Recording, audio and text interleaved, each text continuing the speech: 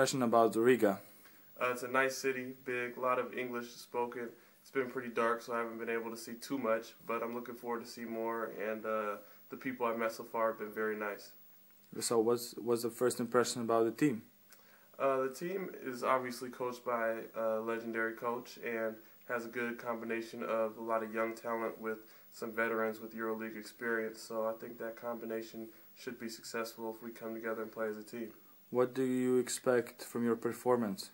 I expect a lot of energy. I expect myself to run the team, make people better, and just kind of put us in positions to win and hopefully be successful as a team.